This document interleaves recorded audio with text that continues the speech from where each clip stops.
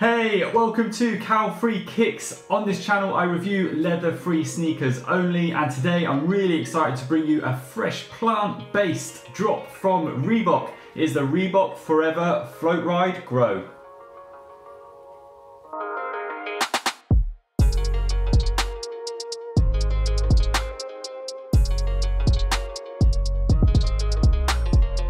So welcome to the channel. If you're new and you haven't seen one of my videos before, I always look into 5 main things when I review a pair of sneakers. I think every single one of those aspects makes an all-round good lifestyle shoe. At the end of the video, I'll take all of those different things into account and give them an overall rating out of 5 stars.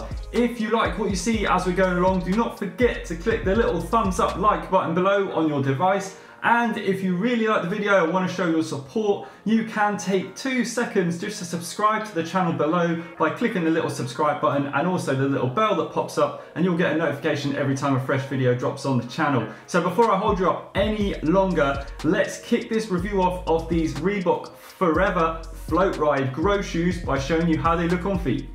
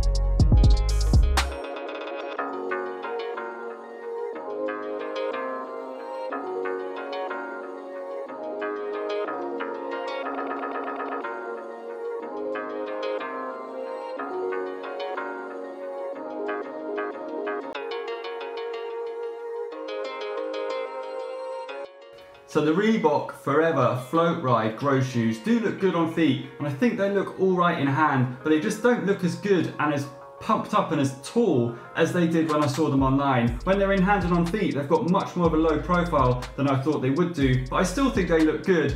I do think the colourway is a little bit bland and doesn't really have too much to offer. This kind of neutral beige straw colourway is easily forgotten about.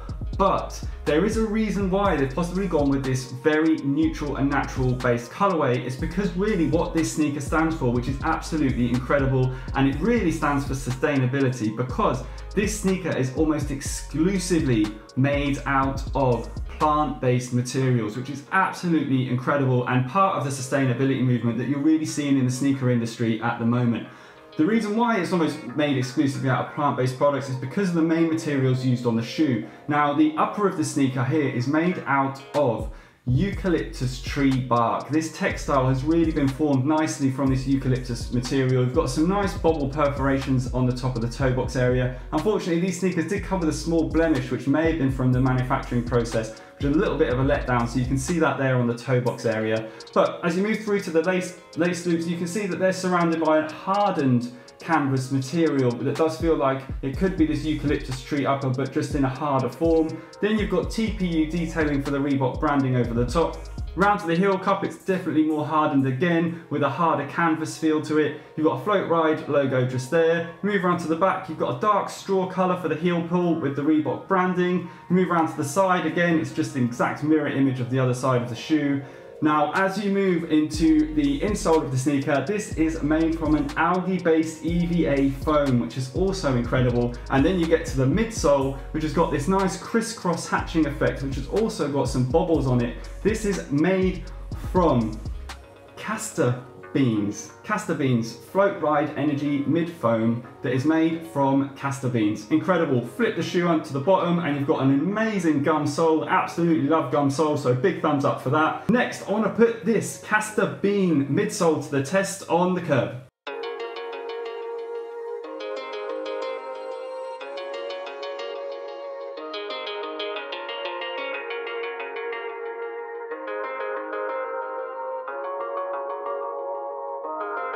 This plant-based castor bean Floatride Energy Foam midsole offers a huge amount of comfort. You can see from the step test that I like to do on the curb when I can that it is incredibly responsive and it offers really nice bounce. Now you don't get a lot of midsole with this sneaker, but you do get a nice flow of midsole from the toe area through to the heel. There's a nice amount on the toe and you can feel that bounce and responsiveness as you walk in on your toes, but also on the heel and the midfoot of the shoe as well. I think comfort wise, these were a real surprise. I wasn't expecting too much from a castor bean midsole, but to be honest, these really have surprised me nicely and they do offer a very nice, comfortable, bouncy, responsive ride.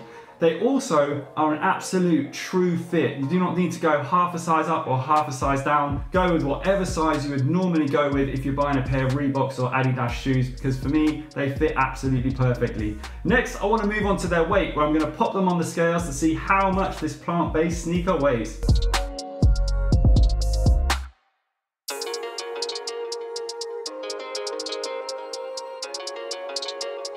Whoa, coming in at 292 grams. What an incredible weight for a pair of sneakers. These are made as a running shoe. They are not going to let you down comfort-wise and also weight-wise. Also, as a lifestyle sneaker, you want to wear these out and about on a daily basis. You're going to get a comfortable ride all day and they are not going to weigh your feet down. 292 grams is an absolutely incredible top weight for a pair of sneakers these days. Next, I want to move on to their breathability to see how much breathability you're going to get from this eucalyptus tree bark upper.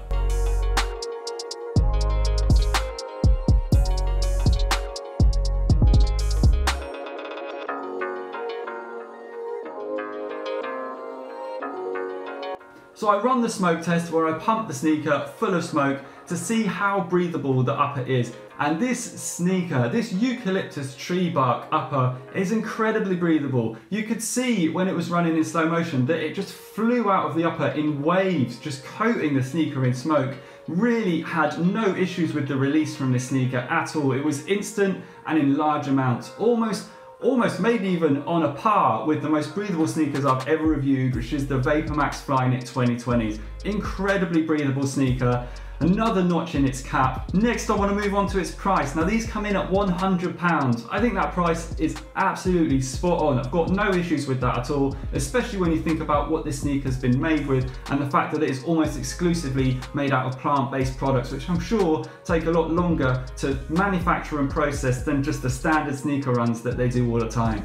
That's going to move me on to my overall score for this sneaker. Now I can't really give anything else other than 5 stars. This sneaker has really excited me about what could possibly be done with plant-based sneakers. The only area I think it falls down on a little bit is its looks, but I'm not going to let that affect its overall score because it offers everything that you would possibly want from a lifestyle shoe with a comfortable, lightweight, breathable ride at a reasonable price. And also don't forget what you're doing to support the sustainability movement when you buy this pair of shoes. Now if you've liked what you've seen today, do not forget to give the video a big thumbs up with the like button below. You can also follow me on Instagram or subscribe to the channel if you haven't already. Thanks very much for watching. Hope to see you again soon. Bye.